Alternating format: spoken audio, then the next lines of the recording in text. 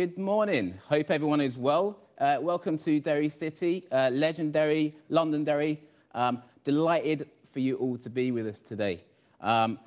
Level Up 2021 is a two-day blended event focused on ideas, innovation and inspiration for a post-pandemic future. It's been pretty tough for the last 12 months, and I'm delighted that we're in Echo, which is a dance studio based in the city. That industry has been on hold for 12 months. So I can't think of a better place to be than somewhere, hopefully, that's going to kickstart and start dancing again in the next few months. We'll be exploring how both people, both locally and internationally, can have the opportunity to shape an economic future, provide growth, provide real change. And some of those people have been doing it over the last 12 months. So this is an event in partnership with Starticus, which is ourselves, Derry City and Strabane Council. Thank you to sponsors including Allstate and Regional College, Northwest Regional College, UU, Raise, Real Time, and Esri Islands. Fran, I'd like to think we're like the Ant and Dec of Northern Ireland. I'm not sure that's the case. Maybe the Richard and Judy. But Fran, do you want to maybe just start? She's smiling, but she's not saying anything. Maybe you can just start by explaining the 6 key themes that we're going to be talking about today. Sure. Well, over the next 2 days, sorry. Yeah, well, we have a real range of themes, really interesting topics, especially considering the last 12 months. So we're going to start with smart places and rural innovation, the future of retail and the high street. To be followed by entrepreneurship and innovation, which of course we all love, health and wellness, social change, and inclusion and diversity. So we have a really interesting range of topics here, Alistair, and I'm so excited to hear what the panelists have to say about them. Thank you, Fran, and thank you for joining us as well. What I would like to say as well is obviously what we're going to be looking to do is try and drive some conversation around what opportunities exist. It's not looking back, it's not looking at the pandemic in what has been a very difficult 12 months. So it's looking at kind of things that hopefully can shape both locally here in Derry City, across the Northwest and Northern Ireland, across Ireland, across the world. And we're going to be chatting to some real good folk, obviously, over the next 2 days that are doing that now. Yeah, and we're going to be shaping this in sessions. So in the first Level Up session, we're going to examine what a smart city and an urban area actually is, and what that will mean for the future of urban spaces and rural communities alike. Yeah, perfect. And obviously, we give a shout out here to Esri Island, who's the sponsor of this section. Thank you, team. Always great to have you involved. We'll be chatting, obviously, with the team from Esri a wee bit later on. We've got Ben Scott Robinson, co-founder of Small Robot Company. Let's just say it's small robots instead of big tractors. I think that interests me straight away. We've got Philip McLaughlin, client manager of Esri Island. And then who's on the panel? So we have a great lineup on the panel today. We'll be hearing from Irene McAleese, who's the co-founder of C-Sense, Stephen McPeak, founder of Civic Dollars, Saverio Romeo, lead expert for Derry Londonderry in the EU Intelligent Cities Challenge project. We'll be speaking to Emma Marshall, who's the accelerator program lead at Connected Places Catapult, Micheál McLaughlin, CSO and co-founder of CropSafe, and Terry Canning, co-founder of Catalai. Perfect, Fran. And obviously, just to give you the heads up, each 2-hour session, it follows a similar format. So we've got keynote speakers, we've got panelists. You'll also have the opportunity to hear from early stage Northern Irish startups who are looking to change the world. And we've managed to obviously get a good selection from across Northern Ireland as well. So a few from Derry, a few from all over the place. So it's really exciting. Again, thank you to Esri Island. And now I just want to pass you over to the Mayor, who's going to say a few words before we kick on. Good morning, everyone. I would like to extend a very, very warm welcome to all of you and thank you for joining our Leveled Up event as part of Enterprise Week 2021. This is actually the 9th year of Enterprise Week and I'm delighted to say that it's growing from strength to strength. This has been a very, very challenging year for all of us right across the Derry City and Strabane District Council area, living under restrictions that none of us are used to. But it's been particularly challenging for all of our local entrepreneurs and businesses who have had to shut down their businesses and come up with new ideas and innovative ways to try and adapt their business to make it viable and try and pull it through the lockdown scenario. Throughout Enterprise Week, we will be trying our best to show and offer you support and offer all of our local entrepreneurs support and getting their business ready to live in a post-COVID society.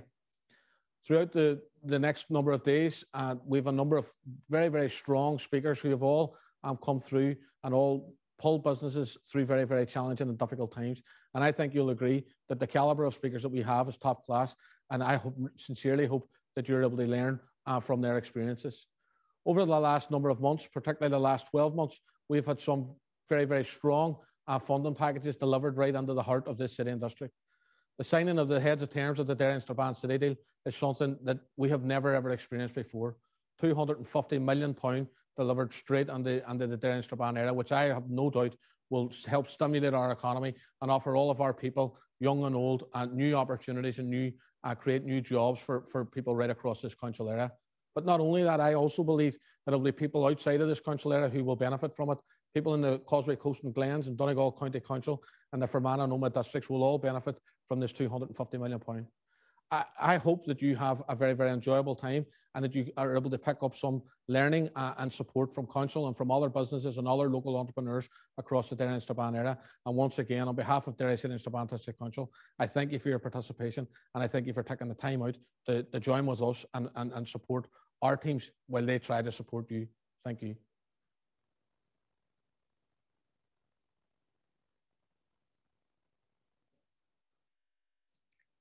Now we'd like to introduce you to the story of 3 small robots, Tom, Dick and Harry.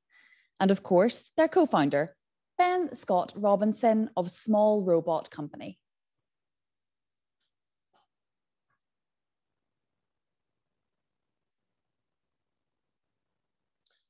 Thank you for inviting me to talk today, Alistair. Hello everyone, my name is Ben Scott Robinson and I'd like to talk to you about the future of farming and the Small Robot Company. Now, the first generation of agricultural robotics is driven by a need to simply automate existing processes. And while there are significant financial gains to be made from reducing labour in high-value crops, it doesn't answer the existential problems facing the farming of the world's staple crops. The problems that we're starting to see now and in the next 10 years will be the difference between sustainable food for all and environmental collapse. Small Robot Company is delivering the next generation, a transformative breakthrough we call per plant farm. Now, this radical approach uses lightweight autonomous vehicles to provide a near real-time view of each crop plant as it grows in the field through the season, and then using this view to deliver precise and timely interventions to make that plant achieve its full potential. And by doing this, we can strip out all the inefficiencies and the vast overuse of herbicides and pesticides, fungicides and fertilizer. And because we don't disturb or compact the soil, we allow the ecosystem of a field to do what it does best, which is fix itself. This is not an evolution. To do per plant farming, you need to design a complete service from the ground up. But the results will make the tractor as redundant now as tractors made the horse. Now, in a stable market, this increase in yields and decrease in inputs makes financial sense, but farmland is degrading worldwide. Weather patterns are unstable. Yields are being wiped out by floods or droughts or fire. And the subsidy and insurance model that governments deploy worldwide is changing to support a more sustainable, carbon-positive farming model.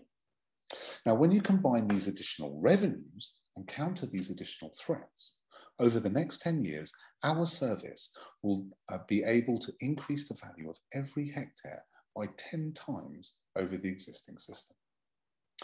Now, this immediately addressable market is made up of farmers that we already know, but more about that later. Now, we'd love to say that this is our idea, but the reality is that we only came to this through listening to cereal farmers. From the very start, we have been directly plugged in to their fears and ambitions. We started the Robot Company after 6 months of detailed qualitative research. The very concept came directly from them, which is why Small Robot Company so accurately answers their needs and why our customers include the most influential arable farmers in the UK, the UK's largest landowner, and a major supermarket chain. And these fears that the farmers have are well placed. The industrial processes and giant soil crushing machines of the third agricultural revolution have exerted a massive toll on billions of hectares of land worldwide. The loss of topsoil, the damage caused by compaction, the proliferation of resistant weeds, all these are forcing farmers to spend more and more simply producing the same yields that they did in 2000. So this isn't an individual process that needs automating. It has to be a new model of farming, and with it, a new way of providing what farmers need, a service that looks after the crop throughout its life, and a suite of robots to deliver it. So it's with great pleasure that I'll introduce Tom, Dick, Harry, and Wilma. Tom lives on the farm, continuously gathering data on the plants and the environment. Wilma is the brains of the operation, converting Tom's data into instructions for Dick and Harry. Dick and Harry are delivered on farm when they're needed. Dick nurtures and protects the crop. He kills weeds individually using electricity and sprays only the plants that need it. Harry precisely plants the crops at exactly the right depth and spacing for the condition, giving it the best chance of the highest yields. And farmers don't buy these robots. They pay per hectare per year for the service.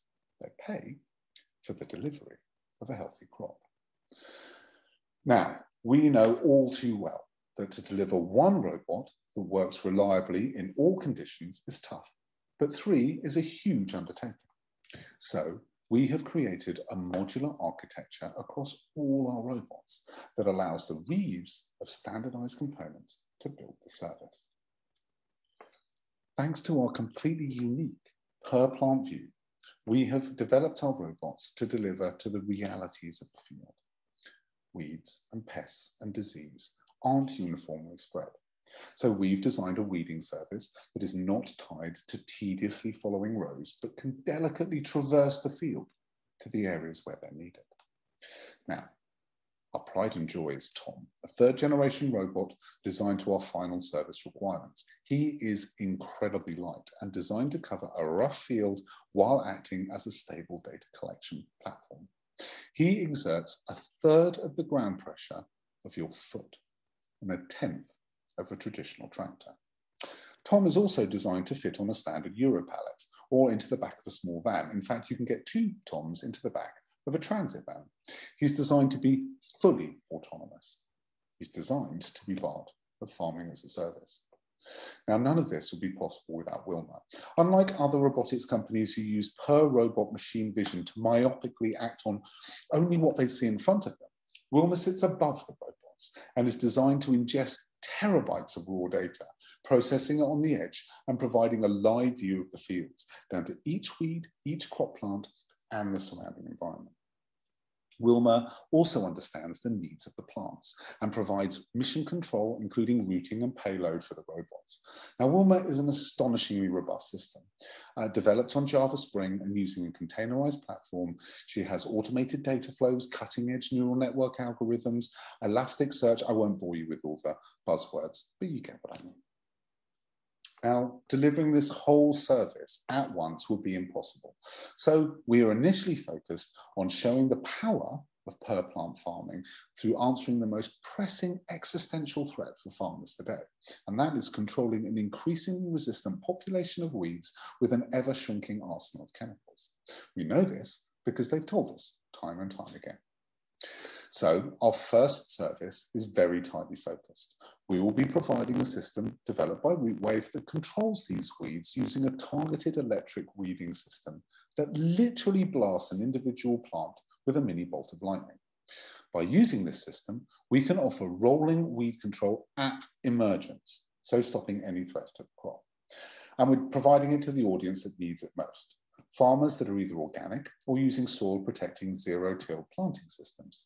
Organic farmers need a way to control the weeds that doesn't need tilling, a carbon-releasing practice that damages soil compaction. And zero-till farmers need a way to reduce their reliance on glyphosate and counter their overwhelming weed problem caused by leaving the soil undisturbed.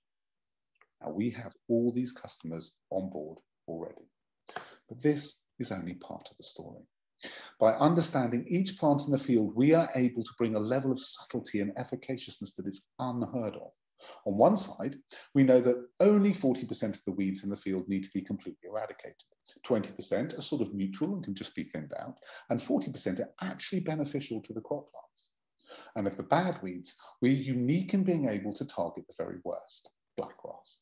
This grass weed is so pernicious it is taking entire fields out of production. It is approaching 70% resistance to all herbicides, and it is also visually indistinguishable from wheat until it is ready to seed, and then the damage is done. Through our forensic view of the crop and using specific light spectra, we have a unique method for being able to detect blackgrass as it emerges so that Dick can then kill it. The last 3.5 years have been frenetic to us. So we've progressed from a standing start to having a TOM that's close to production readiness and a data platform that gives us a detailed view of the crop and broadleaf weeds, and a robotic test platform for testing electric weeding in field. In 2019, we started using TOM in anger on customer farms, and we've been conducting paid-for trials mapping emerging wheat and weeds for 2 seasons. This growing year, we have a customer-facing service for 3 lucky farmers growing winter wheat, and we've been able to provide them a view of their emerging crop and those weeds. We've also developed a minimal draft force precision planting system from 15 candidate designs that works effectively in the lab. More importantly, we've been able to demonstrate the end-to-end process of collecting, mapping, and killing weeds. But this year is really where it gets interesting. Utilizing our modular platform, we're engineering our new Dick robot and evolving AIs ready to on-farm weeding trials next season. We lost our AI partner in November 2020 when Cosmonio was bought by Intel. So we've built an AI team from people previously at DeepMind. Over the next 3 years, we are including crop care in the form of per-plant disease detection and treatment, and the targeting of slugs for biological spraying. We are also working with a large seed company to build data models of up to 8 crops that provide full coverage across the arable rotation. This means that robots can grow every crop in the arable rotation, and we can remove the tractor completely from the farm. This is our key target. Once the tractor is reduced to just carrying the family to the harvest festival, we are embedded. In 2022, we're accelerating the planting robot mechanism, and alongside the building of products is the expansion of the service.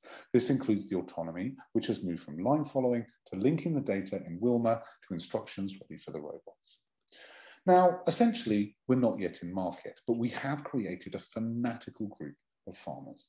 To keep them engaged, we have created 3 streams of engagement. Firstly, the 100 Club, a group of farmers who have signed expressions of interest to use our service when it's ready. Next, we've created a training and networking program for forward-thinking farmers to look at how a business of farming will evolve in the world of the 4th agricultural revolution. We call this Farm Ambition. Finally, we have a group of farmers who have prepaid for our service and who act as our consultants. These are our farmer advisory group, and they are our first paid customers. Now, we see our path to growth being split across 3 phases. Between now and 23, we will be developing and trialing our service to get it robust. We're working with farmers we know well, and we accept that the cost and pace and reliability is not yet to commercial standards. However, we can still charge for our service. This is the benefit of providing farming as a service. From 23 to 26, we'll be rolling out our service to our fans. This is a time of exciting growth and learning the lessons of delivering the service to a diverse geography. From the farms we own, we expand the hectareage and the crops we cover, and we also get to serve all the farmers that have signed up. We'll be delivering and developing and implementing our service hubs and to start to deliver service in secondary territories, such as Canada. After 26, things get really fun. Having proven the point, we can scale as fast as our customers and manufacturing will allow. These 3 phases roll out across cost and revenue as well. 21 to 23 are expensive. We're pouring money in to get the service right or charging a minimal amount for the first parts of our service to the customers. Each hectare served is an expense, but a valuable learning opportunity. And as the final parts of our service come online in 23 or 24, we can start to see how we can achieve parity. We've also been approached by some of the biggest names in chemical and seed to provide Tom and Wilma for their product trials. Thanks to a recent hire of a VP of sales from IBM, we're converting these into 6-figure multi-year contracts. These are not yet in our revenue forecasts, but we're in advanced stages of commercial negotiation. 23 to 26 sees our progression to profit. The proof points around unit costs align one by one, with the key metric being around the cost of manufacture and the delivery of the service infrastructure. We will also be learning valuable lessons on international revenues as we roll out into very different marketplaces with very different revenue and cost bases. After 26, we will expand to cover vastly different markets with new opportunities of scale, as well as learning lessons in how to serve the small farmers in the small fields of sub-Saharan Africa and India. This is our chance to have a truly global impact. Now, getting the team right to deliver this is vital. We are arguably trying to solve as many problems as self-driving cars, and so we need the skills to make it work. This can't be done by 5 people in a shed. It can't really be done by a team of ex-students who have no experience of delivering a commercial service, and it can't be done by a bunch of academics who have no view of commercial imperatives. Alongside my experience of delivering usable technical services through startups or as an agency lead, Sam brings 4 generations of arable farming knowledge and a way of putting farmers at their ease enough to trust us.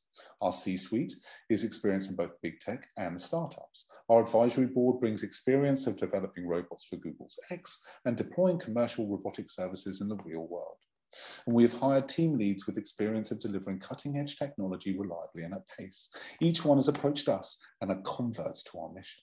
Emma knows the pain of taking cutting-edge technology and making it into a consumer-facing product. Tom has spent years at Google and DeepMind working with petabytes of messy audio and video data to derive complex outcomes. Charlie is engineer #1 on the electric car team at Dyson and has learned the painful lesson of building the best product that customers simply can't afford. Ray has 15 years of experience engineering rugged, robust machinery that works in all conditions. And Tom B provides cutting-edge experience of developing swarm robotics to work inside nuclear reactors. Now, we know our customers really well. We know the 4 that are closest to us, and we know that while they're doing clever things, it's not based around automation and per robot intelligence. They still till the soil or use a sprayer to kill weeds, and their thinking stops at the robot, not how the farmer adopts their products into their lives. We know that the big boys are still hung up on the tractor model and haven't yet been able to square the circle of the higher cost of running traditional plows, drills, and sprayers with higher energy needs using electricity. We also know that the vast majority of our competition simply aren't interested in arable crops. They're focused on the higher value fruit and veg, which have their own and very distinct problems to solve. So I hope this has given you a view of the world of arable and farming robotics and what we at Small Robot Company are trying to do. Thank you very much for your time. I'd just like to say that small is good.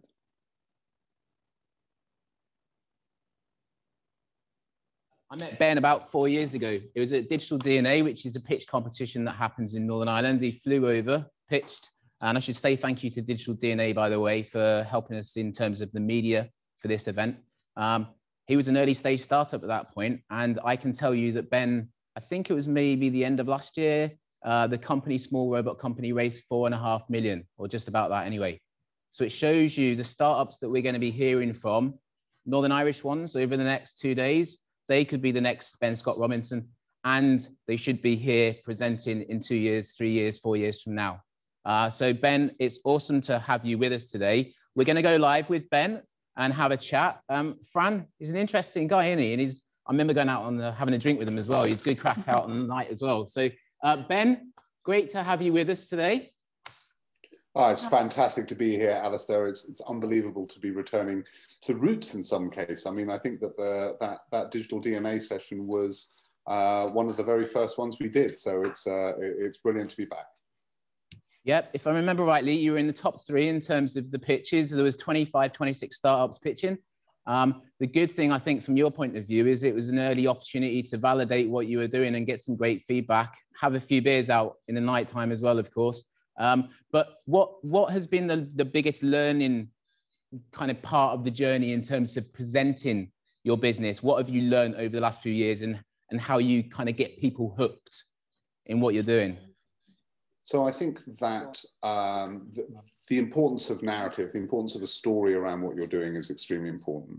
I think that you need to really understand where what you're doing meets needs and start with that, so that you are linking the idea and the things that we're trying to create with the people who are going to get value out of it.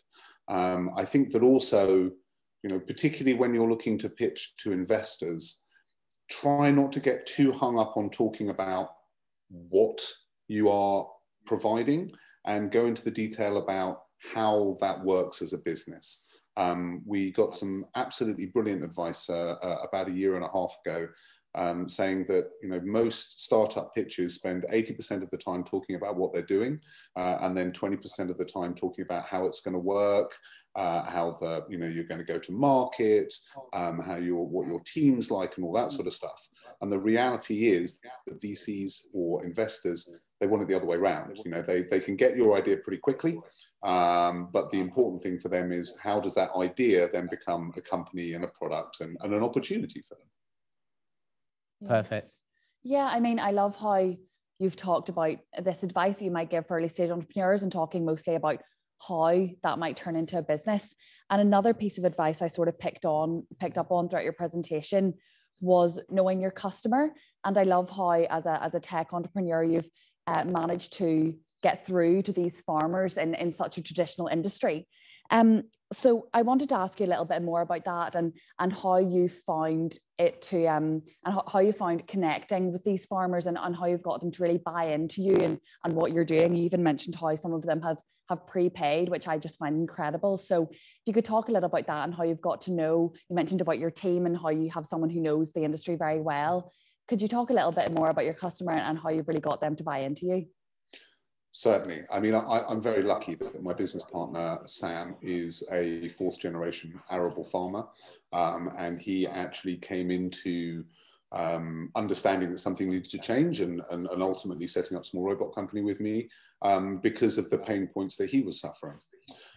So my background is in user experience design and service design, but I'm slightly shamed to admit that when Sam and I first started talking about the opportunities that robotics could offer, he was the first person to say, we really need to ask farmers and find out whether this is the right thing to do.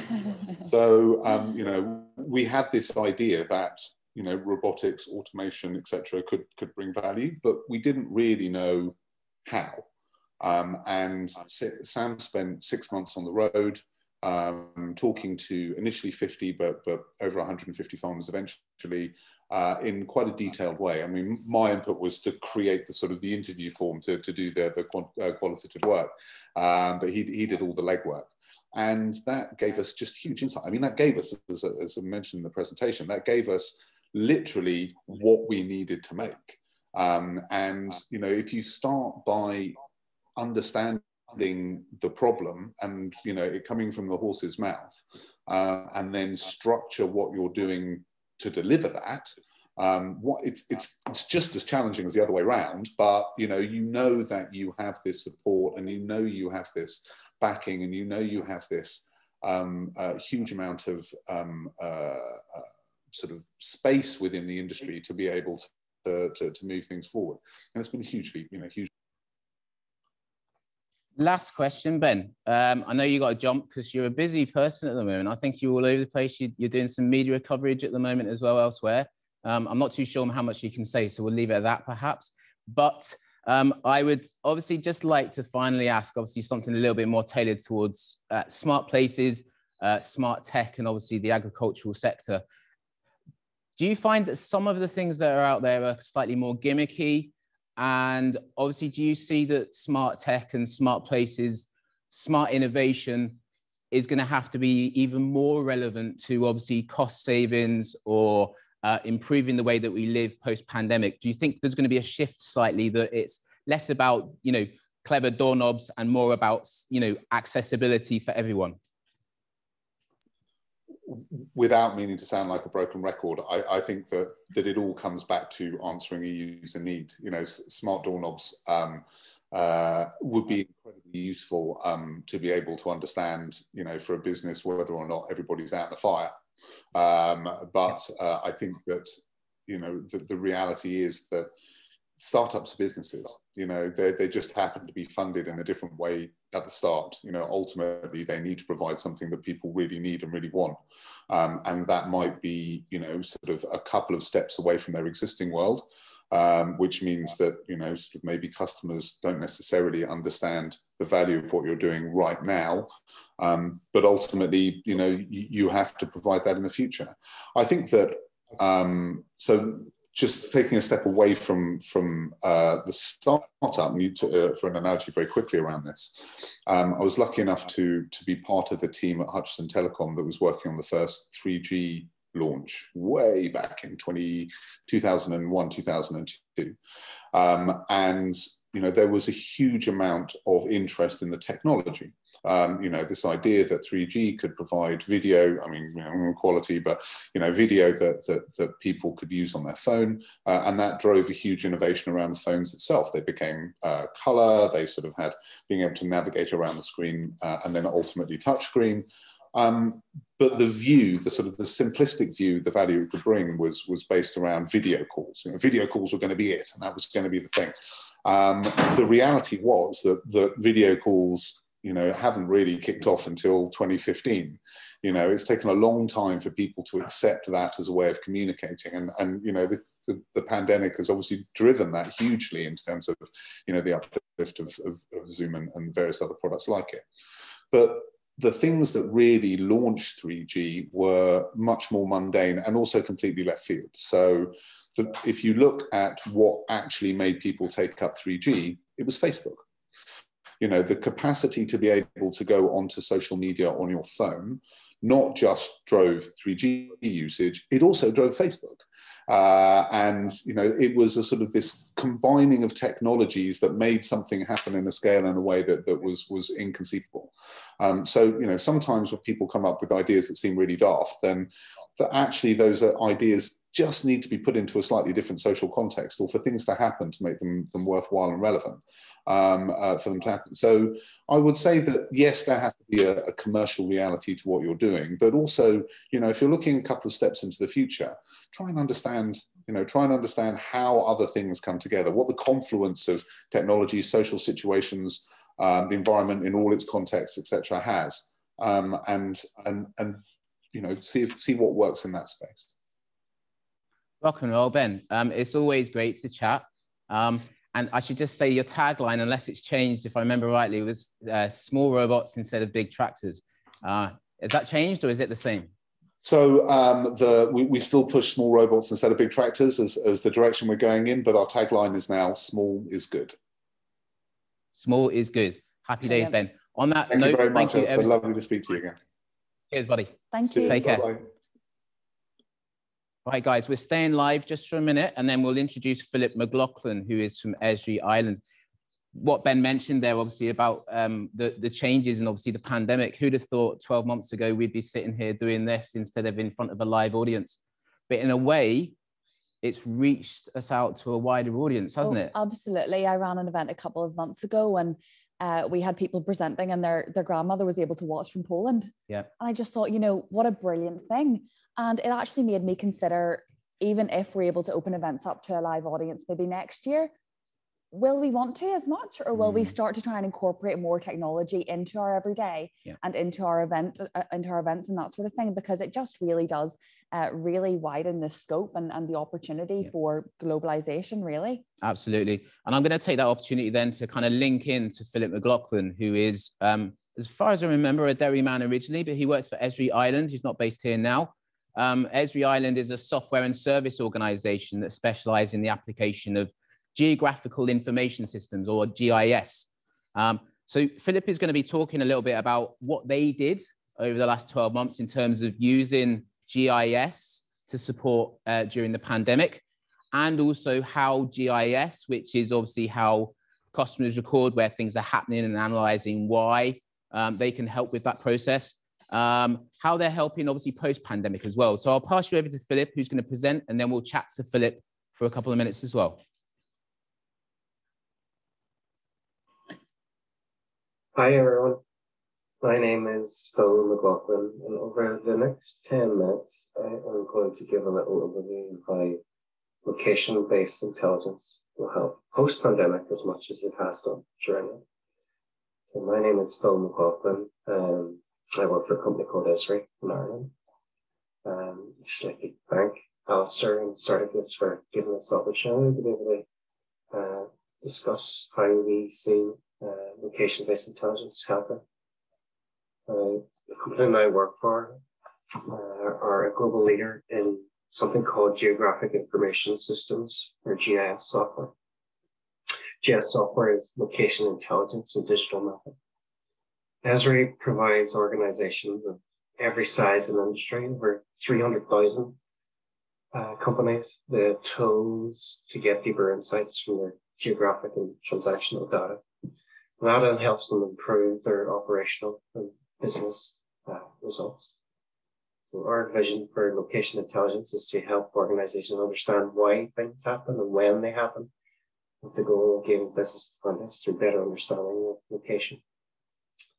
I'm going to start by giving you a little run through of what location intelligence is. So bear with me while I transfer you over to a little animation. Okay, so what is location intelligence? How is it changing the way we solve the problems of the future? Location intelligence uses spatial information to empower understanding, insights, decision-making, and prediction. It has applications everywhere, from retail site selection and solving traffic bottlenecks to maintaining and repairing vital infrastructure. Location-based insights are used in many ways. They can create safer, more efficient supply chains. They can even help track floods, evacuate residents, and target those most vulnerable. They can reduce damage, save lives, making cities and citizens more resilient.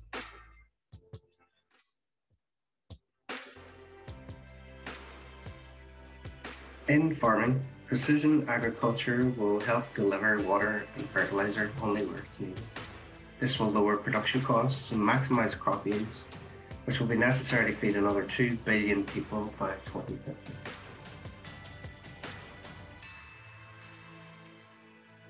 Location intelligent organizations help their staff create, manage, and share information, making them smarter, more productive, and more efficient.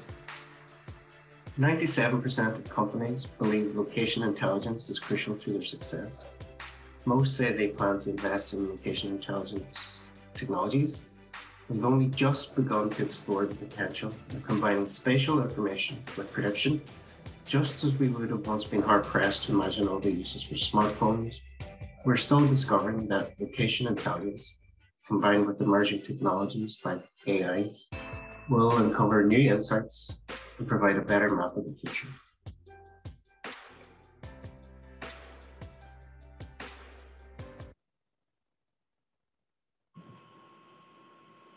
Okay, now that we have a better understanding of what location intelligence actually is, let's have a little look at how it has helped throughout the pandemic.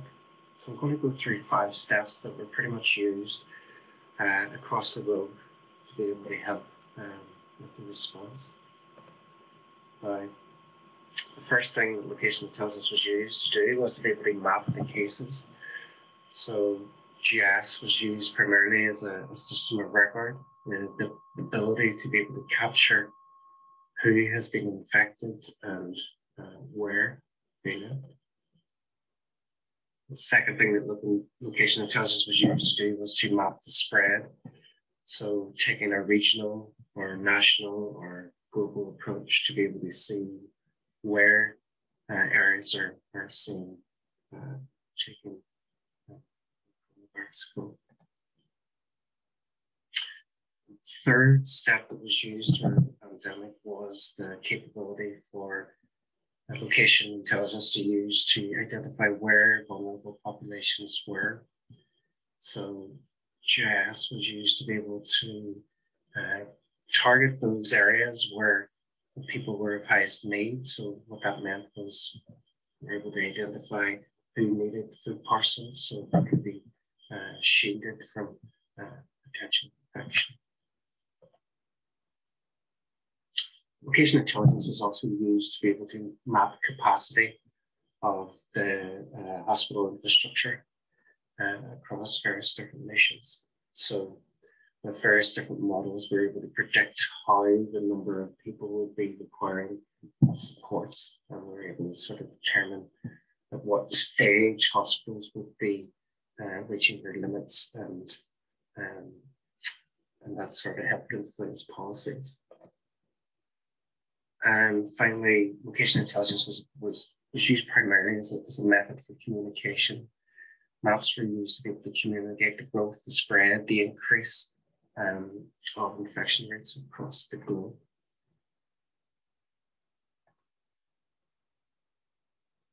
So how this was achieved? Well, this was achieved by many organizations and quite a lot of our clients. We refer to them as GIS professionals. And these GIS professionals built dozens of applications. We broke them down into sort of 3 different types of applications. There were hubs, there were dashboards, and there was various different mapping applications and models. The first hub that I'm going to look at is one that we actually provided from Esri. And this was used to be able to provide various different resources. So Esri have got a disaster recovery program, or disaster response program, whereby we provide software to organizations that can use it to be able to support populations. And this was used by hundreds of organizations across the world, including in Ireland and the United Kingdom, to be able to access location intelligence platform to be able to share information with the public. One of the examples of the hubs that have been produced locally is the Republic of Ireland's COVID-19 data hub. Brought information from the Health Protection Surveillance Centre in the Republic and the Health Service Executive. And it was a collaboration between the Central Statistics Office and Ireland Survey Ireland, and Aero and Esri Ireland to be able to build this platform. And this platform was able to provide statistics, to provide charting information. It was also able to provide spatial information to be able to give you an idea of the recent incidence of confirmed cases by local areas. Looking more closely to Northern Ireland, we've got an example from Mid-Ulster Council, who released their own Arctis Hub to be able to share information around who was there to help within their own area.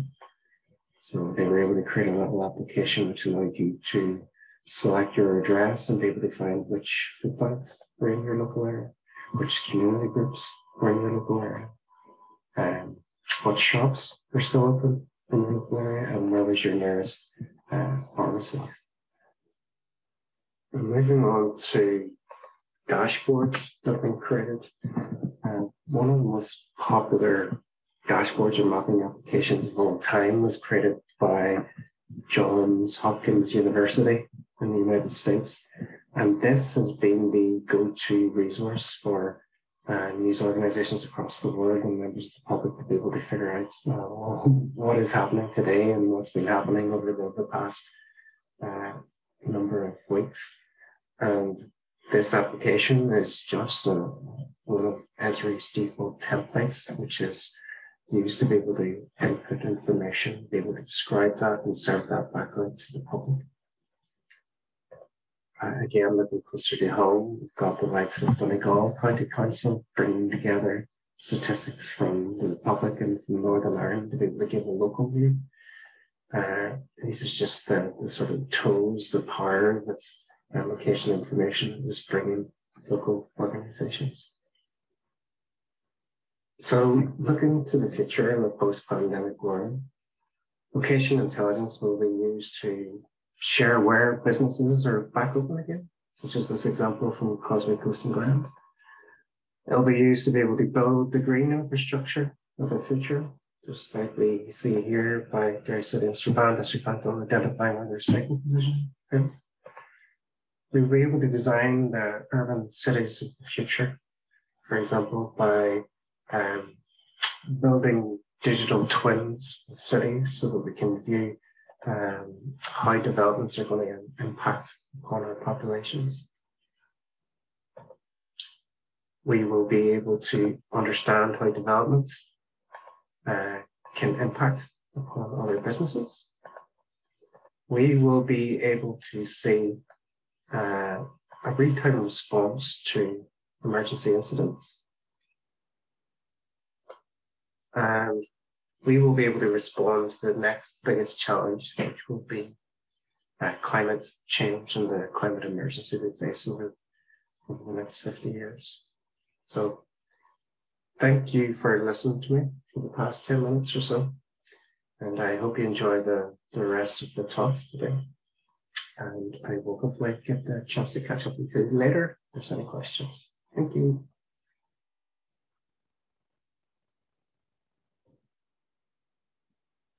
Great stuff, Philip. I'm hoping Philip can join us in the room here now live, and we can have a quick chat with him for 1 or 2 minutes. And then Philip's going to join us on the panel alongside all the other guests as well. So Philip, hopefully you can join us. Oh.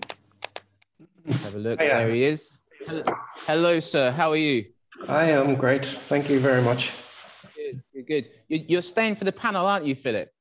Yeah. If you'll have me, I'll stay. I'll stay as much as. I think we will, sir. I think we will. And thank you, obviously, Esri Island, for supporting the event and your involvement today as well. Just one quick question before we go on to the panel, because I'm just very conscious of time as well.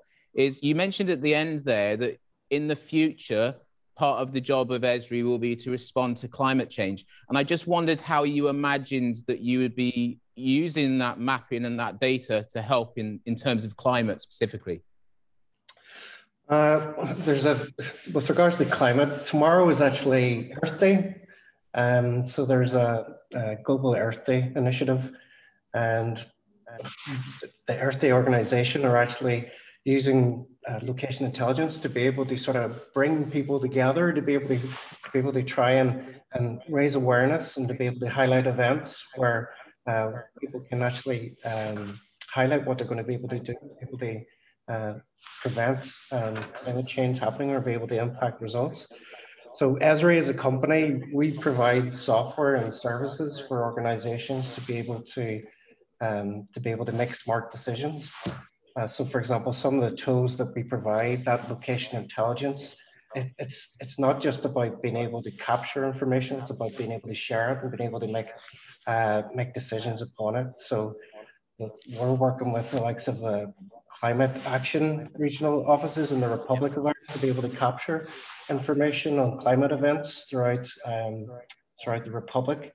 And then all that information is gathered up and shared back to all the local authorities and the Office of Public Works so that people can get a real-time view of what's happening, and they also be able to see what's happening over a number of years. Excellent. So we shouldn't look at technology as a threat to the way that we live, perhaps, but see it as an opportunity to gather better data to help protect people in the environment as well. And I think that's a really good starting point, obviously, for this discussion that we're going to have now as well. So I'm going to obviously hope that we can get all of the panelists to jump in at this point that we have joining us today. So just to list them out while they join us on the panel, we have Irene from C-Sense, Stephen from Civic Dollars, Saverio, who is the EU Intelligent Cities Challenge Project Lead for Derry, Emma Marshall, who is the Accelerator Program Lead at Connected Places, Michael McLaughlin from CropSafe. Big up to Michael. Lovely to have you with us today. And obviously, he's a young entrepreneur in Northern Ireland, part of a team that are doing great stuff. And Terry Cannon, co-founder of Cattle Eye. So you can see that we've picked a mix of, let's say, agricultural, rural tech, and smart city solution. Stephen McPeak at the top there. Lovely to see you, Stephen. Stephen's had some great press recently, haven't you, Stephen? Do you want to start with that, just explaining where you've been covered recently in the news?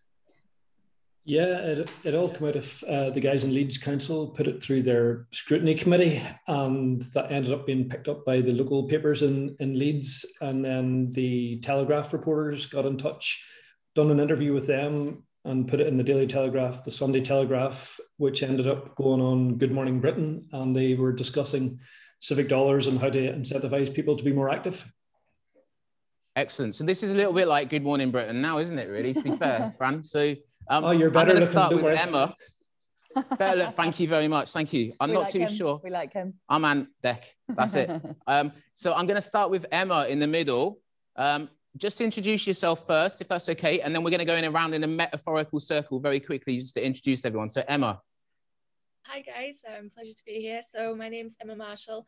I work at Connected Places Catapult as Accelerator Programme Lead. So Connected Places Catapult is one of 9 catapults in the UK. We're a non-profit organisation, and Connected Places Catapult, we operate in the spaces of built environment, mobility, critical infrastructure, health and wellbeing, public places. Basically, that covers everything really, doesn't it? And I work in the Accelerator team, basically running accelerator programmes to de-risk innovation and promote the fabulous SMEs and startups that are operating out there, and hopefully remove any barriers, or try and remove barriers to getting it commercialized. Excellent. Rather than just going around in a circle and everyone introducing themselves, because we'll drop off about 8 minutes, I want you to introduce yourselves when we ask you a question, and just do that really quickly as well. So I'm going to ask Emma that question as a follow-up. Like, what does a smart place, city or business or rural area or society mean to you? For me, I think it's obviously utilizing data, IoT, technology in general, really, to share information, optimize operations, and I think for me, ultimately, it's provide the public, consumer, end user, or end beneficiary with a better quality of service, experience, and hopefully improve welfare as well. Excellent, great answer. Before I pass over to Fran, I'm just going to get Michal to introduce himself and share a little bit about what you're doing at CropSafe. Hey everyone, thanks for having me, Al and Fran.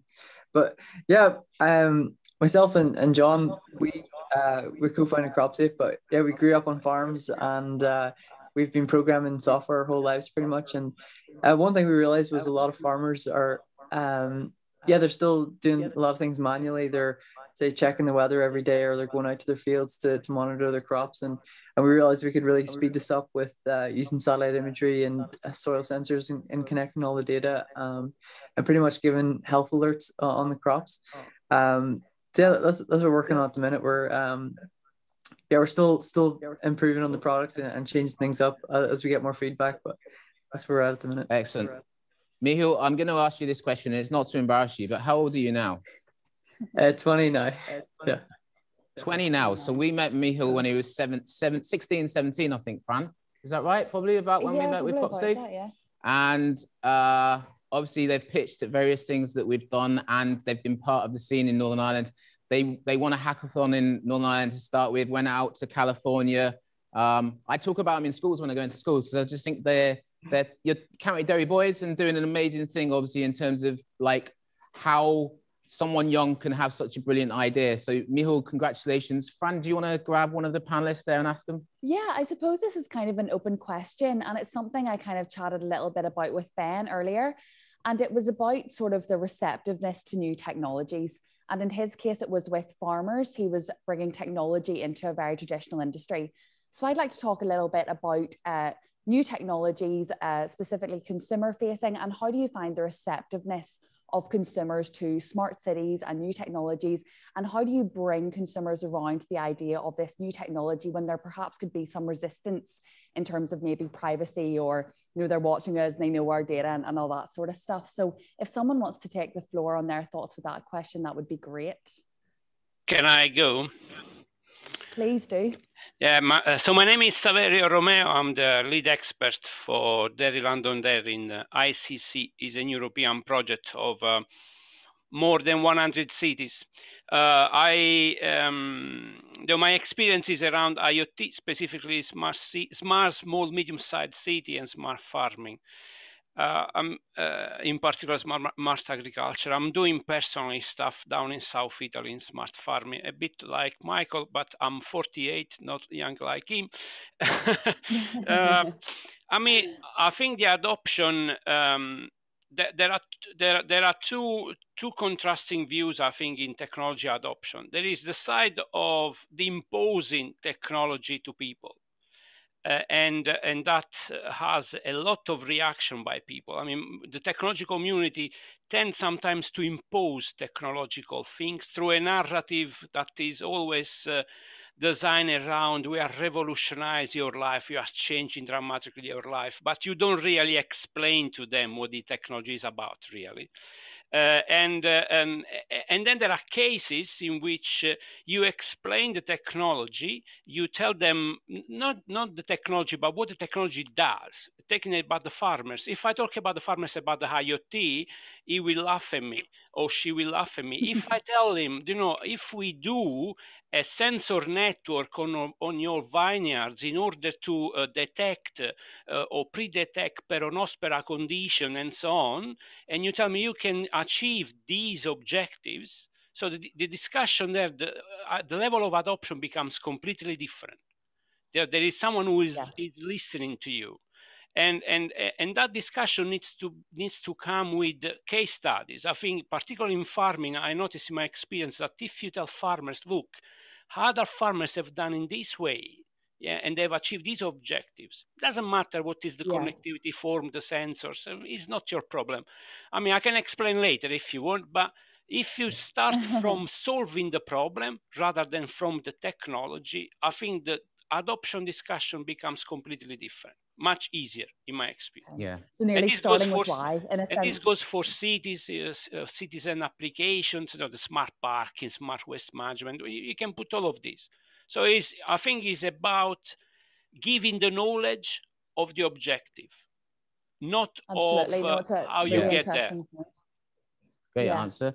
I'm going to then lead on to Irene, and obviously with C-Sense, and your business is very much obviously around, I'm going to guess, protection and selling obviously that protection into users, but also cities as well. So obviously, does your consumer know obviously what they're using in a sense, or have they just basically gone along with the ride, pardon the pun, obviously in terms of obviously how people are using technology and mobility, for example?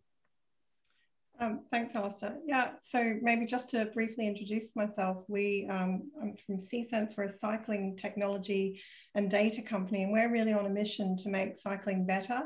So what we're about is tackling some of the biggest challenges for cyclists around safety and theft, and using powerful data insights that we can gather from our devices that cities can use then to help improve conditions for cycling. So we started about 7 years ago. We're now selling our products into 70 countries now around the world. And we are already working with a number of leading smart cities around the world who are using these data insights. From the consumer perspective, we sell our bike lights as a consumer product, as well as the projects that we do work with cities. And on the consumer side, we make it optional for people to opt in and share their data, but it's really about sharing aggregated data insights and making it clear that by doing that, there's actually a benefit to them, because we know cyclists don't like potholes. We know that they don't, fear and, being concerned about safety is a big issue. So if we can say, we can actually work with cities to use data insights about your ride that can help cyclists as a whole and as a community. And there's a lovely camaraderie among the cycling community, and obviously wanting to see conditions improve. So, I think if you're clear about the benefit and you're quite transparent about how you want to use those data insights, we see a very high opt-in rate from our retail customers. And then obviously for the projects we do with cities, there's 100% opt-in, because everybody is choosing to participate on that project with the aim of sharing the data. Yeah, I actually think that links really well into what Philip was saying earlier about sort of the greater good and how they've used data and insights then for, COVID and, for then global warming and data into that as well. So it's really interesting, and it sort of kind of mirrors what Saverio said about how you need to sort of think about the why and why are we doing it and what's the greater objective here and how are we using that data to really benefit everybody. So that was a really great point. Thank you. Yeah, great. I'm going to ask Stephen then the follow up to that really, which is like Stephen, obviously with civic dollars, and I'll give you the opportunity a second to explain what that's doing at the moment, obviously in terms of pandemic response.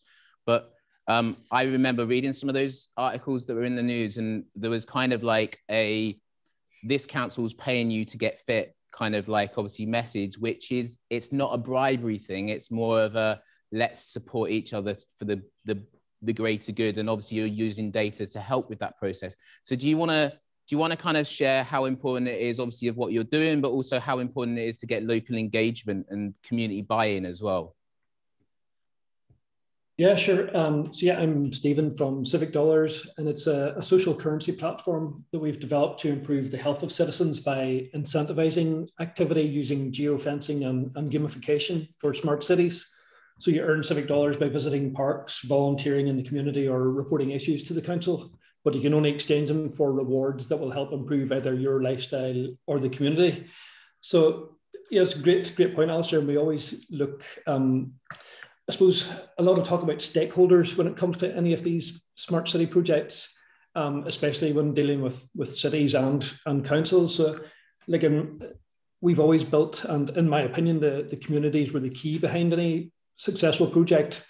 Like we're at the stage when trust is so important, and people are generally anti-authoritarian and don't like to be told what to do. So that's why trust is so important. But what we found is that if the message comes across from the community and driven from the community, from that peer level, that they do have a far greater response. I suppose like Irene and the cycling community, once people trust and learn that the data has been used in a proper way, that you've seen the uptake that they've had. So yeah, you can, I suppose the headlines came that councils were paying people to visit the parks, but we want to say, no, we're incentivizing people to go to the park to help improve their health. So there's always a way to swing a story, but in the end, it's trying to improve that health angle. Yeah, the importance of language. Yeah, I'm going to just jump and say, Fran, before I pass over to yourself again, but to Terry, in terms of communities, and this is something for Mihal as well, how do you sell a tech solution to, I'm going to guess, quite a traditional sector in terms of farming? Or is that my assumption and it's wrong? Yeah, that's a really good question, Alistair. A little bit of background about myself, first of all. I grew up on a dairy farm. I studied engineering, and I set up my first business in 2004, which was a software service for managing livestock. And I grew that up over 10 years and sold it in 2015. But I exited then successfully in March 2019. But what we do in Catalai is we provide a very easy way to collect data about livestock from the farmers, and we do it in such a way that the farmer isn't even involved. We just use a low-cost 2D security camera, and we pull that footage up into the cloud. We run various neural networks on that footage to find out things about the cow, like its welfare levels, its body condition score, and these are of interest to the farmer, so the farmer can take actions on it, but also to the retailer and the consumer, because there's been a big drive recently. And a lot of it's been driven by the vegan movement, about a real focus on animal welfare. And I've seen a massive change where farmers in the US especially are very much focused now on making sure that their cows, they're happy cows, that they're being well looked after. So what our tool does is allows the farmer to put up a camera, we can analyze that information and then work out the welfare levels of the farmer. So we've been around since 2019. We are engaged with people like Tesco in the UK, people like M&S in the UK, and also in the US. We're working with some of the largest dairy farmers there. But yeah, we've raised about, we're just closing a 1.8 billion round as we speak over the next week. But we've got massive engagement, primarily focused on dairy. And when you ask the question, are farmers, are they receptive to this type of technology? There's a broad spectrum of farmers. You've got people, you've part-time guys that are are maybe just doing this as a little bit of a hobby. You've older folk who've been in the market for a while, or are using this as a lifestyle. But right at the other end of the spectrum, you've got really, really cutting edge, both individual and companies, especially when you get into the US, you get into some of the larger dairy herds, and they're very receptive to technology because of the value that you can bring them. Because what we can do, we can demonstrate that if they use our technology and we can spot the lame cows, we can save them about $100 per cow per year. So one of our investors has 65,000 cows. So if we can save them $100 per year, that he simply has to mount a few digital cameras or a few security cameras around his farm, then it's very much an easy sell. So yeah, big spectrum, and if you can demonstrate the value, then the sell becomes easy. Great stuff.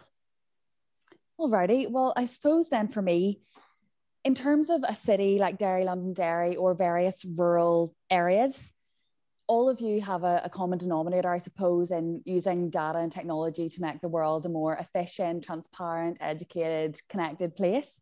So in 10 years' time, in terms of smart development across cities and rural areas, what would you say is realistic to have happened? So say in 2031, how do you envision the world in terms of smart technology? Anybody can jump in. Can I say my opinion? Really, I do not want to forecast, but I would suggest maybe a different approach. Okay, first of all, I want to say that the agricultural sector, from an IoT perspective, is probably one of the most advanced. Yeah, the most excited about new technology, and the presentation you showed at the beginning is a sign of it. Real interesting stuff in agriculture. Yeah, I would not use anymore the term traditional sector. It's not. If we use traditional in the sense of adoption of tech. My answer to the question is, until now, pre-pandemic, we have lived in a city-centric development approach. Innovation, economic growth was thought to be centralized in cities, yeah, and primarily big cities. This narrative has kind of motivated the movement from, let's say, the periphery of the world, the rural areas of the world, towards cities, and creating a big problem on that side, yeah, on the side of the periphery and the rural area. The pandemic has provoked a change, a lot of people moving back, or the idea that there is now that small places, for example, from where I'm come from, I'm working on a project that a small town of 2,000 people is trying to attract people to come back through smart working and so on. So there is this sort of change. But this sort of change, if can happen, we need to have a rebalance of attention between city and periphery. We need to have a continuum of smartness between city and the periphery and the rural areas. If I want to do smart rural areas today, it's not just about providing broadband. Sometimes I have in conversation, we do smart rural, and it's not just the broadband is a backbone that you should have installed years ago. Instead, because of the centrality of the city, we have left the rural areas behind. Yeah. So for me, my wish for the next 10 years is to create this continuum of smartness among communities living in a different way, from the rural areas to the city, from the area around Derry to the central of Derry, and so on. So in that way, you can really create the opportunity for innovation, entrepreneurship, and economic growth horizontally, not centrally to the city. So, and this requires all a political reflection and so on. But this is, I do not have a response to your question. This is my wish for the next 10 years. I love that wish, though. That's not a bad wish. Connectivity between people, cities and rural areas is not necessarily a bad thing, is it? And the buy-in from both. Emma, then I'm going to ask you that before I jump to Philip, obviously from an Esri perspective. And Emma, I'm going to ask, obviously, at Connected Places, have you seen over the last 12 months innovations coming through that wouldn't have been there pre-pandemic, and the type of ideas that now you're forecasting are going to change the way that we live, love, work, whatever? Have they changed, or are they going to change now because of the pandemic and the way that we're living as people? I think I think they will. So far, what we've seen is maybe not so much that, but we've seen technologies, I guess, pivot slightly to what their use cases are. And I think what Philip was talking about earlier, I've seen that with one of our with HS2 in using data with that pandemic lens, and particularly around social distancing, which we don't know how long that's going to be around, but we've seen big data and digital twins to look at that aspect of social distancing, and how can we make sure people are social distancing, or how do we need to reevaluate how we plan places that people can social distance. And then I think it's a really interesting point. Apologies if I've mispronounced your name there. But just to jump back a little bit to what was said then around that connection between rural and cities, I think getting the fundamentals right for the rural and towns and leveling up like their technology, their broadband. When we talk about engagement, if you don't have somebody who has strong broadband to do homework from home, how can you expect them to be engaged in a smart city if they're not based? That sounds a very third Yeah. world. Yeah. So I hope that makes sense. No.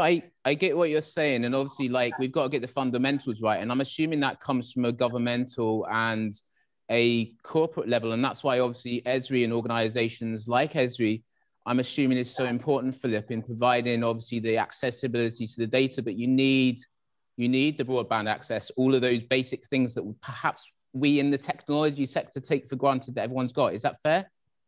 Sorry, just to say, I'm not saying that the broadband is not needed.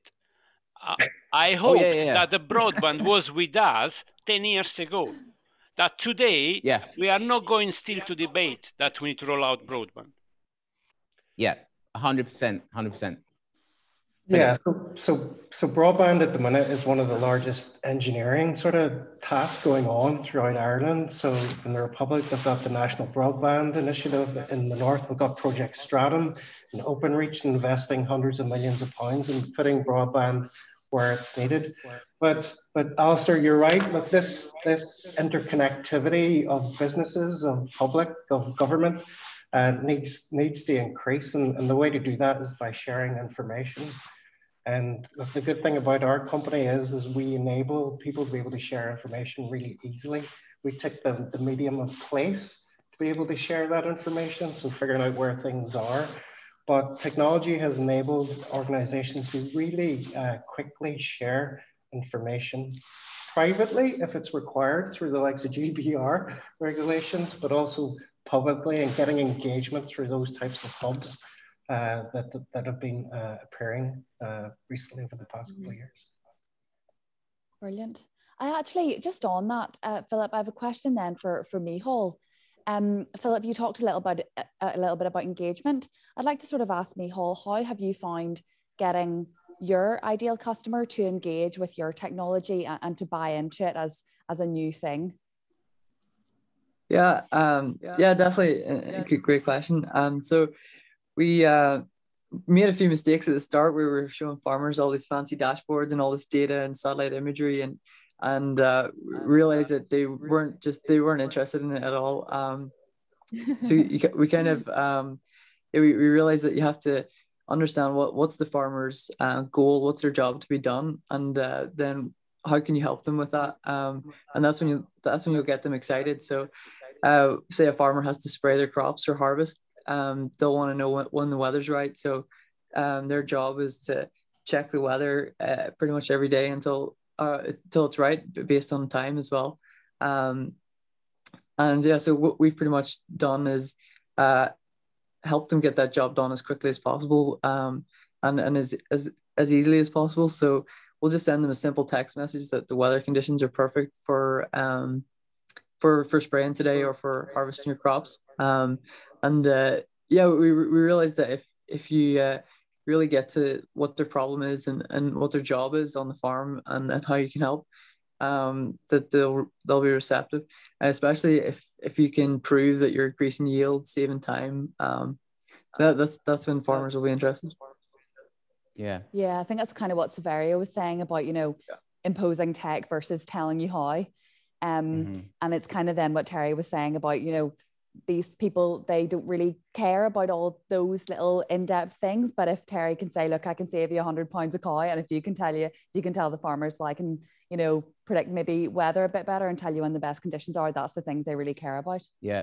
And then I was going to ask Irene, the follow-on to that then is, when you're selling C-Sense in a sense, I'm going to guess it's selling to the local councils, the local government, mayors, those organizations where you can then say, if we map this data correctly, you're going to have safer roads, less deaths. It's not the technology you're saving, it's the solution. Is that fair? Yeah, I mean, look, I mean, it was just yesterday, UK has announced, you know, the most ambitious climate change target coming into law around net zero. And so cities really are sort of saying, how do we address that target? When you think about it, transport is actually one of the biggest contributors to CO2 emission. So starting at that top level and saying, okay, we've got to tackle some really big societal challenges. We've got, you know, pollution, we've got obesity, we've got congestion in our cities. And so more and more cities are saying then, okay, we can see that active travel is a solution to a lot of that. But then how do we actually make that shift? How do we make it attractive for people to want to get on a bike? If you don't currently cycle, what's going to make you want to? And that is a real challenge for cities, you know, trying to tackle that issue, that the need is there, but how do they make that leap? So what we're doing is saying to them, look, we know that safety is one of the biggest barriers. We can help you tackle and understand with data about how to target your interventions.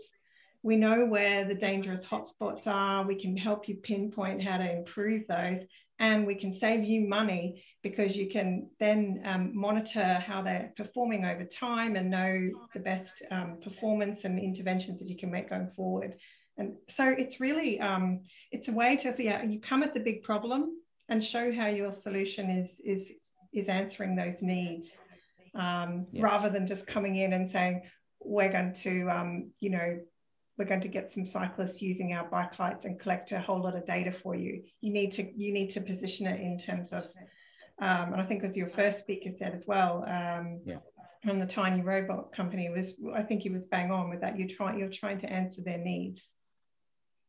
Absolutely. And just before I turn back to Fran for the last question, and I think we're going to do that as an open for everyone to answer. So that one there, it's in terms of obviously Stephen McPeak. I just wanted to say, obviously, I remember chatting to you about 3, 4, 5 months ago, and what you were launching with Leeds, as far as I remember, was the ability for individuals to be able to see how many people were in a park so that they could either go there or not. And that was in direct response to the pandemic and the need to obviously social distance.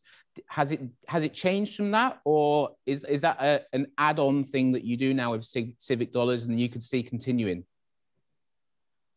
Yeah, I definitely think it'll be continuing. It's something we built in last April, whenever we seen what was happening, and luckily we were mid-development of Civic Dollars, so we were able to add that in quite easily, just by putting in the traffic light system to show which parks are busier and which ones are quieter, to give people a more informed decision of where to go. But that's something that we've wanted to pull out further and totally embed into the system, that we can take in more data from Google and Strava and everywhere else to give a better idea of the people within the park, but also to adjust behavior, and that we can increase the earn value of the quieter parks and try and nudge people to visit those. So it's something, we built initially, and now we want to expand that out. And I think it's going to be important over the next few years as well to show that data. But just to go back on what Fran's point about what we think in 10 years' time is going to happen in Derry, I definitely think anything community-based, because you know how community-driven the city is, and no matter what happens, they all seem to band together either in celebration or grief. So hopefully it's something that will be able to impact on the health of the population there. And if you look at the work that Aaron Peace and Tony Bjornsson are doing over in the Citrix Centre around genome modelling, which is going to have a huge impact on the issue of cardiovascular disease and strokes in the Northwest. So stuff like that, I think, is going to be huge over the next 10 years. Brilliant. And you've actually nearly just answered That's our, what I was gonna say, our yeah. last question. Yeah, because we were actually going to open the floor up and ask you all, is there anybody or any organization you can think of currently that's doing something really innovative or smart to support the development of cities or rural areas? Now's your chance for a shout out. I think what I'm seeing is in the dairy industry specifically, and I'm focusing on climate change, is the efforts the dairy processors are doing to reduce carbon footprint in the dairy. They're providing incentives. I know, for example, Danone will pay $24 a ton of carbon that you can take out of their supply chain. So there's a real effort.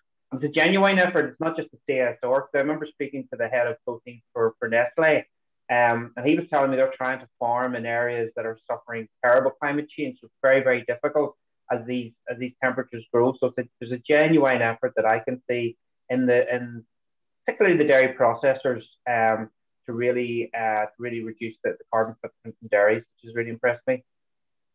Excellent, excellent. Emma, let's jump to yourself. I've been working closely with Milton Keynes Council over the past couple of years, and a few months even, and they've been really embracing technology and change and really pivoting themselves as a tech hub, which I think is really admirable.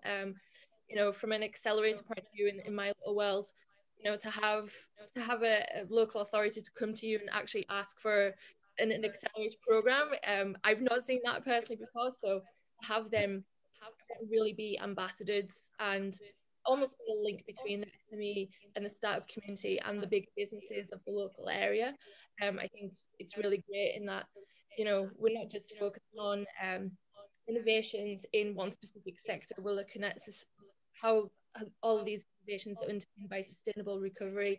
How can we use big data in relation to mobility and health? So it's not just, you know, focused on industry specific. So yeah, from a personal point of view, Milton Keynes Council is doing great things.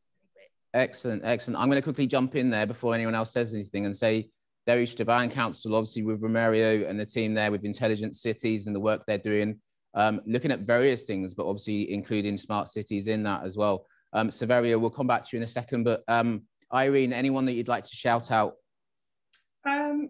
Yeah, I mean, I think that to Emma's point about the link between health and transport, I'm seeing some really good work being done by TORS, the Active Wellbeing Society in Birmingham. They're actually giving out free bikes to areas that are deprived communities, and they found that there's a huge uptake in then the usage of those, and you know, life-changing stuff really, because people, the impact on health, but also being able to transport to get to jobs and things like this is really transformational. So I think it sounds simple, but giving a bike can make that difference. And then also maybe another shout out for, there's a We Count project running in Dublin, but I think some other cities in Ireland as well. And as citizens are putting a device on their home window, and it can count the number of cars or pedestrians or even bikes that go past their own window. So it's empowering citizens to have some data to maybe say, hey, my street's quite busy, or thinking about pollution and things like that. So it's a simple thing, but gives citizens some data as well to have a voice. Yeah. And obviously our own product as well, but I'll probably go through that. Brilliant. Michal? Yeah, I'd say a few in Dublin as well. I remember speaking a few times to Michael Gurin and the things they're doing in Smart Docklands Dublin, and I think if Belfast and Dublin were able to kind of go off each other and kind of increase the smartness of the cities together, kind of in collaboration, it would be pretty cool. But also a shout out to everyone here. I think I've been following C-Sense especially for quite a while and really interested in what they've been doing with the data and the sensors, and shout out to everyone here that's working on it, working on everything smart. But thank you very much. Yeah, we probably should have said that, you know, apart from you all. That's for granted, as isn't well it? as you all, that is for granted. We don't like to big ourselves up, we're modest. We definitely should. To Saverio, any thoughts? Okay, so I'm new to Derry. Unfortunately, only online relationships so far. But so what I observe in 6 months of sort of research work, that and comparing also to other cities I've worked with in the past, I mean, there is an incredible explosion of activities, I would say. The ICC project looks primarily upskilling and reskilling initiatives, and even there, you know, there is a lot to look at, a lot to be proud of. Probably my observation is that sometimes there are silos activity, and so that sense of community that Steve was talking about, in that sense, needs to be more developed. So this more of a horizontal way of looking at these activities into the and maybe they can work together. From external an external view, I've had experience in the EU Demeter Smart Agriculture Flagship Program. Is finished now, but I think there will be a new one. But I think there is a lot of inspiration there for smart farming. And I don't know if Terry and Michael know that, but there have been a lot of inspirations from all over Europe, from UK. I don't know if the next iteration will involve UK now, but great 7 years there. From a smart city point of view, I would like to really invite you to look at Finland. Yeah, we are talking about small, medium-sized cities, apart from Helsinki. Yeah, but the stuff doing there in every direction in a smart city view. So it can be the technology side, could be the community developing side, people engagement. Really, really incredible activities there. City like Espoo is fantastic. On open data is an incredible platform, really. These are a bit of a suggestion I would give. There is a lot of positive things around. Happy days. So I'm going to, Philip and Stephen, I'm going to put you under pressure now. 20 seconds each. Something that you think we need to know about right now. 20 seconds. Yeah, just to keep it local, I couldn't go past what the guys in Seagate were doing with Jason McIntosh and Claire Lundy on the Smart Foil project, bringing it back to the community and the school level with Roisin Crawford from STEM Aware. Teaching the students about data and cloud and designing their own smart city projects is a great way for the building blocks for any smart city to start with. Yeah, excellent, great pitch, great back of the net. Philip, off you go. Yeah, look, so deep learning and neural networks has been mentioned a number of times throughout our presentations today. So yeah, look, artificial intelligence is here and it's going to change the way that we work over the next 10 years, big style. So yeah, if there's one thing to keep an eye on, it's all the enhancements and technological innovations that's going to come down the line. Excellent, excellent. We thank you all for your time today. I hope you like my new living room. This is something I put together, did the graffiti myself. Actually, I should give credit to Carl Porter from UV Arts for this work here. He's doing some amazing graffiti work, obviously, and artwork across the city and elsewhere now. And that, in a way, is bringing the community to artwork, in a sense, which is a smart thing as well. So I thank Carl, obviously, for that. I thank you all for being with us today. I hope you stick around. We've got 12 hours of content. It's a little bit like comic relief, but probably less funny and a little bit more around the content, around startups, technology and such. But I thank you all for your time today. We will see you soon and obviously keep smart. Thank you. Bye. Right, guys. As they all drop off, I'm just going to quickly mention that obviously every 2 hours we have startups pitching here at Digital, sorry, I was going to say Digital DNA, at Level Up. Wrong event. Wrong event, sorry. And so we've got 12 early stage NI startups pitching for Level Up. It's a pitch competition in collaboration with their Instagram Enterprise Week. Thankfully, we've got real-time recruitment on board as a co-sponsor for that as well. And there's a 2K cash prize awarded to the winning NI startup. Who's the judges, Fran, on this one? Great panel of judges, Alistair. We have Beth Glenfield. She is a scout for Ada Ventures. Audrey Osborne is an investor at TechStart Ventures. We have Nico Albanese, who is a senior associate at Ascension Ventures. We have local star angel investor, Mary McKenna. We have Dave Graham. He is a technologist at Dell Technologies and PhD candidate at UCD's Smart Lab. And last but definitely not least is Naomi Timperley, who is the co-founder of Tech North Advocates. Just before we jump on, and we're going to go to Handy Caddy and Graham as the first pitching startup, I should give a shout out to Dave, Mary, Naomi. I'm probably missing someone, but we pulled them back from Lineup, which was a Derry Enterprise Week event that happened last year. We're all virtual this year, understandably, but they were in Derry last year, and it happened, I'm going to say, about 2 or 3 days before we went onto lockdown. So we were blessed to have them with us. It's great that they're back this year supporting what we're doing. Who's up first again? So we have Handy Caddy and Graham Curry. So good luck, Graham.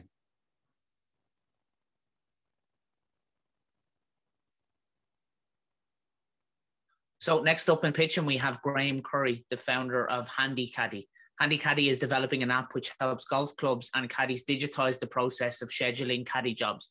They're trialing the app with some of Ireland's highest ranked clubs this summer, and they're going to outline how they're going to do it for us right now. Over to you, Graham.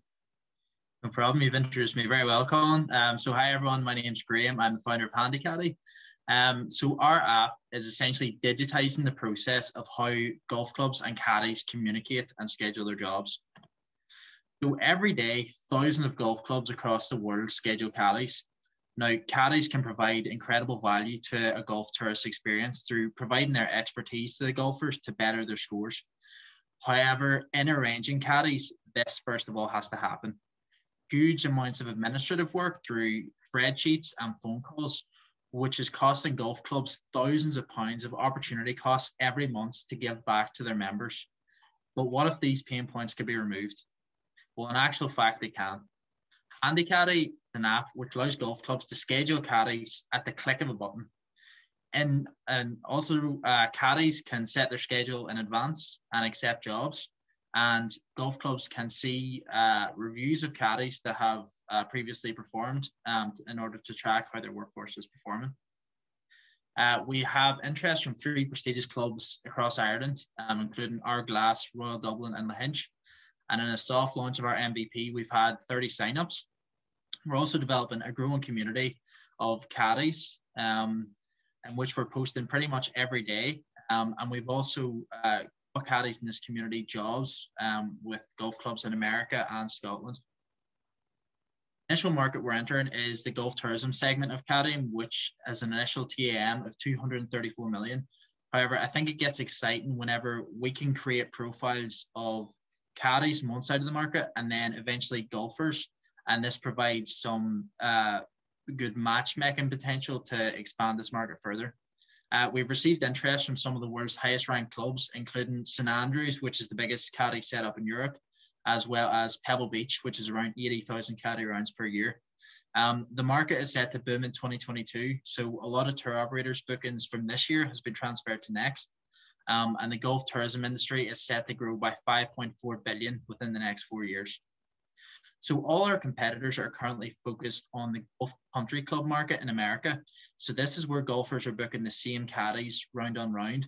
Where we differentiate is we're focusing on the golf tourism segment of caddying. Now, what I mean by that is if you're a golfer traveling from America to Ireland, you're going to have no idea in the quality of caddies that are there. So we want to create features for tour operators and for golfers to give them more information on their caddies' quality and also previous ratings to make sure they're making an informed decision and create a better experience for everyone in the industry. So our team is heavily embedded in the caddying industry already. Myself and Jamie caddy at Castle Rock Golf Club and have been doing so for the last 5 or 6 years. 30 seconds. Also, Ryan has experience in developing golf apps. We're going to be revenue generating this year. We've already assumed partnerships with tour operators, and we're targeting a partnership with Golf Now, which is the biggest booker of tee times in the world. But our vision is to create a matching platform which allows golf tourists to choose their ideal caddy for the round of golf and bring our industry into a new era of connectivity and convenience. Thank you very much. Excellent, Graham. Thank you very much. If you just stop your screen share, I'll hand us over to the judges for questions. Naomi.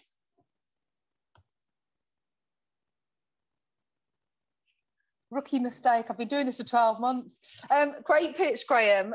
Just wanted to just really quickly ask you about the business model, the financial model around it. So, you know, how do you make money from it?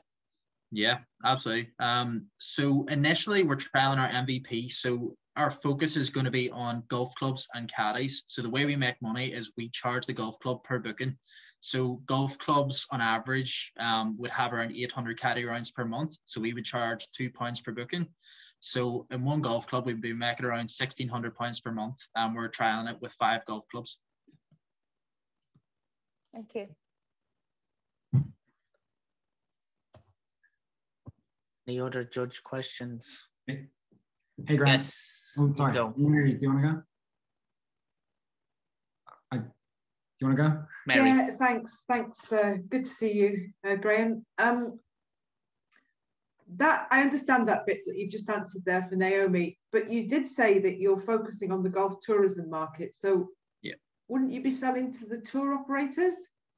Yeah, absolutely. So that's, you know, that's past the MVP stage. So we're looking to trial it with golf clubs in Ireland this year, and then we're building features in winter time. So, you know, tour operators are going to be and golfers are going to be our major clients going forward. You know, that's where the money really is at. So even if we assumed a similar model to Uber and took a 10% commission and caddies booked from golfers, you know, there's around 9 million golfers that are booking caddies every year. So if we could capture, you know, 10% of that market, there's some serious revenue to be made. If I could tell you how many people have told me if they could capture 10% of X market, we'd all be, you know, I mean, the B2B, I understand completely. The B2C, have you calculated how much money you would need to raise in order to do the marketing for that? Yeah, I think there's definitely something to be had with actually connecting with tour operators. So around 70% of golfers would book through the tour operators. Yeah. So provided we got partnerships with the biggest tour operators, I mean, the likes of Car Golf in Ireland, if we could partner with them, that would give us access to 40,000. So establishing them key big golf tour operator partnerships. Yeah, and are you talking to those guys already, Graham? Yeah, we have interest from 3 of the biggest in Ireland at the minute. And yeah, looking to further my connections with that. But we're trying to provide as much value as we can within our community at the minute. So, you know, when we actually ask to partner, when we have the solution made, then it's a bit more feasible. Okay, thank you. Last question. Excellent. Nico, last question to you. Great. Thanks, Graham. Well done with the pitch. I'd love if you could touch a bit on the distribution model, because obviously, like, you're building up, or the intention is really bottom up, building a strong community with the caddies, but you're selling into the club. So what's the approach on your end for, I guess, for monetizing that group of caddies, or at least having them push the business to the clubs and get that over the line? Yeah, absolutely. So it's really interesting what's happening in the community already. So we have caddy masters and caddies. So caddies are actually getting jobs from caddy masters that are in the community. So I had one guy hired, he's from the UK, but he got hired in New York. So it can nearly be an employment tool as well for caddy masters to hire. So in order for caddies to be part of this long term, they could possibly pay a subscription fee. So there's definite monetization potential in that. But to go back to Mary's point, I think the massive potential is on the golfers side. You know, very high net worth clients, the golfers would come across here. So I think, you know, that's where we're going to make our biggest revenue long term. Excellent, brilliant. Thank you very much, Graham. Well done.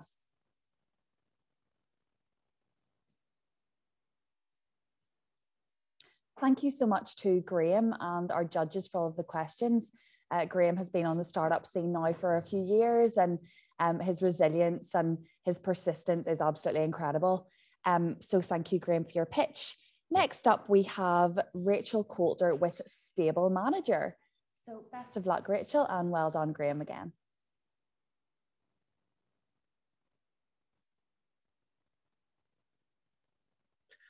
So next up, we have Rachel Coulter, founder of Stable Manager. So Rachel is the founder and the CEO of Stable Manager, the equestrian world's new hub. Quality performance, simplifying horse care and streamlining your equine business is now a possibility with their purpose-built mobile app, which is built by an equestrian for other equestrians. So Rachel, it's over to you. Thank you. This is Totalis. He was bought for €15 million. Imagine if someone gave him the wrong feed. In horses, this causes gastrointestinal issues, colic, and can even lead to death. At Stable Manager, we are eradicating this problem. As an award-winning software engineer and a Grand Prix level dressage rider, I built Stable Manager for any yard of any size, anywhere in the world. And it's part of an equestrian market valued at 300 billion. We already have global early adopters from Europe and the USA. We're not only saving stable yards upwards of 25,000 per year, we are saving horses' lives. Stable Manager is not just a part of the future of the equestrian industry. We are creating that future. Stable Manager is a first of its kind iOS, Android, and web app built from the ground up by an equestrian for equestrians and delivers individualized care routines for every horse, no matter how many you're trying to juggle. Stable Manager connects equine businesses directly with their customers anywhere in the world to make both local and global sales and helps you manage your team through a purpose-built task management interface. Stable Manager is the equestrian world's new hub. I've been involved with horses for over 16 years now and compete at Grand Prix. This is the highest level of dressage seen at the Olympics, and I'm one of 2 riders from Northern Ireland who compete at this level. I've worked on multiple yards, from a local riding school to an international dressage yard, with horses worth millions, as well as being a coach myself. This allows me to have great founder market fit. I'm also a software engineer, specializing in the fields of AI and app development. I've won multiple hackathons, most recently the Woman Who Code Hack for Her. I'm a member of the Propel Pre-Accelerator, Impacting Founders, and I'm a Young Digital Woman of the Year finalist. In terms of market valuation, the global equestrian market is worth over 300 billion worldwide. I've already received applications from over 50 early access users, including a training centre that teaches TV and film stars to ride, a veterinary physio who operates across the north and south of Ireland, and a specialist riding coach from Ohio in the USA. There are 9.2 million horse owners in the USA and 2 million in the UK.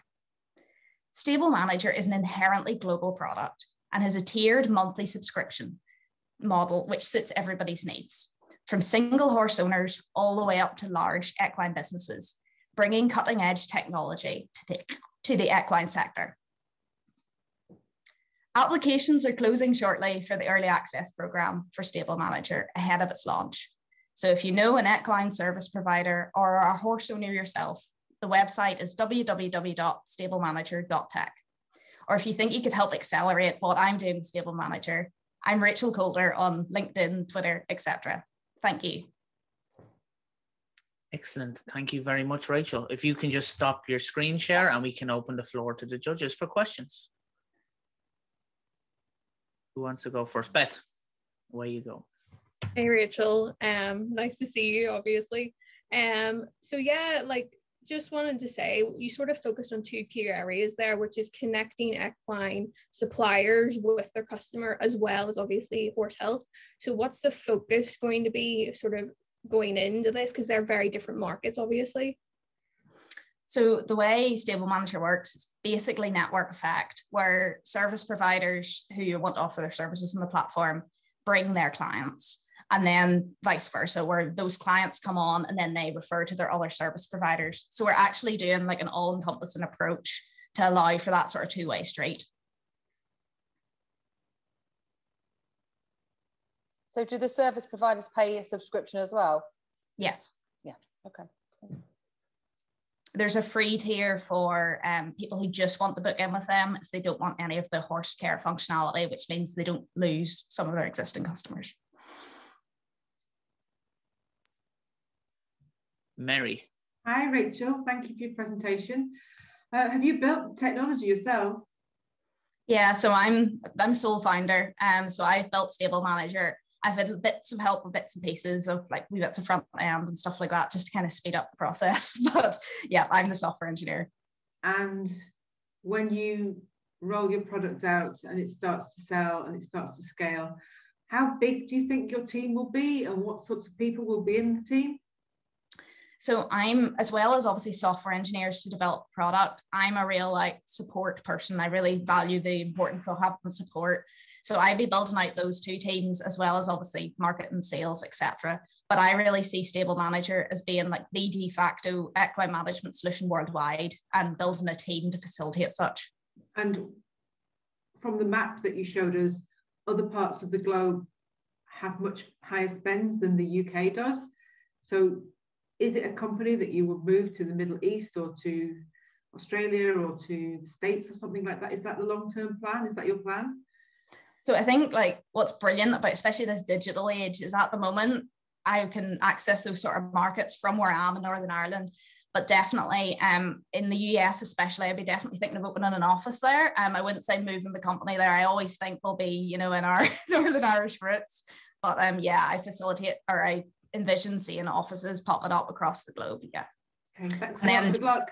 Oh, thank you. I'm able to sort of access developers and stuff who work remotely and stuff like that. But yeah, that's the long-term plan. Last question then to Audrey. Rachel, so as you move this product out globally, does the care for the horses and the type of feed and the different aspects, does that change? And does that mean you have to have different versions of your apps available for the different locations? So the way the app works is there are sort of suggested routines in there, which will be backed by primarily the British federations. However, you're able to set each horse's routine yourself. So if you've got a horse that requires metal shoes, he'll need to be seen every 8 weeks. One that needs a barefoot trim might be every 10. So we really allow horse owners to set their own routines and their own needs for their horses, because they know them best. And from the business point of view as well, the service providers, I'm here to support your business and how you want to run it. So it's really customizable that way. So we won't need different versions. They'll just be like language settings and stuff like that. Excellent. Brilliant. Thank you very much, Rachel. Well done. Thank you. We're back in the room. Big smiley faces for me now. This is the end of the first session nearly. I just wanted to say thank you to Esri Island again. Fran, much better co-host than I am, to be fair as well. Fran's with us for the whole day. Just wanted to say Rachel, who was just pitching there, she was part of Impacting Founders, which is a female founder program that we ran. Obviously, I'm not part of the judging process, thank goodness, because I couldn't make a decision on all the startups, to be honest. But what I would say is Ulster Bank funded, Young Enterprise in collaboration with us. How important is it that you have the corporate level support like Esri, like Ulster Bank, that support obviously the early stage tech sector in Northern Ireland? Yeah, well, I mean, they make all the programs possible. You know, without the support from them, then so many of the programs and the accelerators and the different support networks available to young entrepreneurs just wouldn't exist. Yeah. Especially in terms of networking and advice and the value that these corporates provide on another level, as well as just financial, is really incredible. And we're so lucky to have that support network here in Northern Ireland. Absolutely. And it's obviously, you know, testament to obviously that they want to do work everywhere. It's not just like it's Belfast centric. Ulster Bank supporting Derry and Strabane, obviously with the Impacting Founders program. We just want to see more people coming through, don't we? And I think that's evident with these two startups. Graham's from the North Coast. Rachel, she's not from Belfast. I can't remember for the life of me where she is, but there's talent all over the Northern Ireland and the island of Ireland, to be fair. So thank you for listening into the first session. Smart cities, smart places, rural innovation. I think obviously we could have probably chatted for about 3 or 4 more hours. We're just going to end with some music. And I just wanted to touch on this. We've asked bands in the Derry Strabane area to submit their videos. The point to this is that we want to encourage obviously that music scene, which is, to be honest, had nothing obviously to kind of support it in the last 12 months, apart from obviously small grants and handouts. And we feel obviously for that sector, as we do obviously the entertainment sector, full stop, obviously in terms of the actual performance side. So first up is Amber Light with Peace at Last.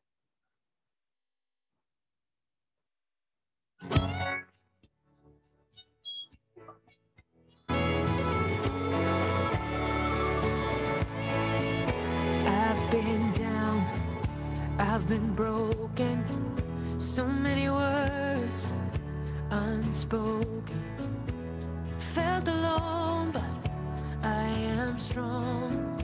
Something tells me that I belong, so I will take now all I need to know. I will run. I've got to let me go. Find a peace and find a calm. Willing to lose, be willing to stand. Oh, time is something I won't take for sure. 'Cause in my dreams of summers past, will I find my peace at last?